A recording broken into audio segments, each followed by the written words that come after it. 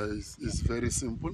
What I was saying is, all these places, they were named, they have a reason.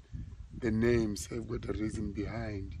For example, places like Moremi, there were people who were living there, Delta people who were living there, and their chief was Chief Moremi. And after those people were moved further to form the Mau village or town, that's when that place was called Moremi. At the moment, even if you go to Mau, the chief now is the grandson of the grand Moremi, is Chief Moremi. So that's when it comes to Savuti. I mean, all these places, like I said, those with X, Tsugana, Tsakanaka, Tsukudum, all those those are the Bushmen dialects. Like some of them we knew what does it mean, and some we don't. But when it comes to Savuti, like I said, we have got two kind of Savuti, like the Savuti with E at last, and the Savute with I at last. And a lot of people thought maybe it's a wrong spelling or it's a spelling mistake. No, both words are right. It's only that the Savute with E is the land. When you talk about the Savute land, you put E. And when you talk about the channel, you put I. You say Savuti with I, because there were people living in the Savute land long time back before even tourism was introduced. And we all know that you can't live without water. Then suddenly the Savuti channel started to dry up for some years, flowing back again, dry up, flowing back. By so doing, they say, this channel is Savuti. So the Savuti with I means the channel. And it was named after the problem of flowing dry. So that means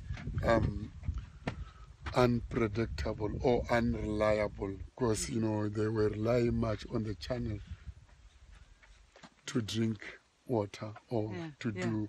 So that's when the channel dry, someone said, we have to move back. This channel is now Savuti.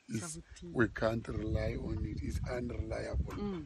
Then they moved back completely, and then the channel was called Savuti channel. Savuti channel, unpredictable. Unpredictable or unreliable, kind of, And Savuti land or Savuti area, what does it mean? Savuti with E, it means the land. It means the land. Okay. And the Savuti with I, it means the channel, the drying up of the channel, or unreliable of the channel, or unpredictable. You can't tell whether it will flow like now is dry. But it has been flowing for 4 years, from 2010 to 2014, flowing. Now it's gone. Before that, it had been flowing for like 28 years. No, it had been dry for like 28 years. From 1982 to 2010, no water. Then 2010, the water comes back again. But when we talk about that, there is nothing to deal with the rain. No, it doesn't have to deal with rain. Because this channel, this Savuti channel, this is the same water that you saw in Chobe Game Lodge or in Chobe River.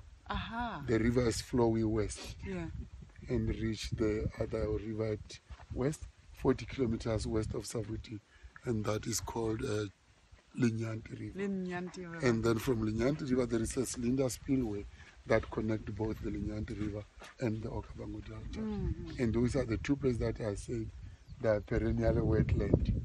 So, and then from there, we have got a little channel that is flowing back east, and that's what we call Savuti channel. The course is in between the Savuti channel and the Linyanti River.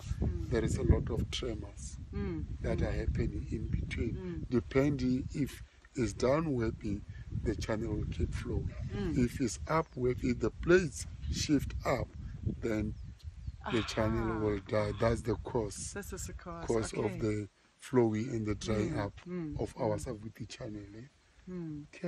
Okay, wonderful. Thanks so much.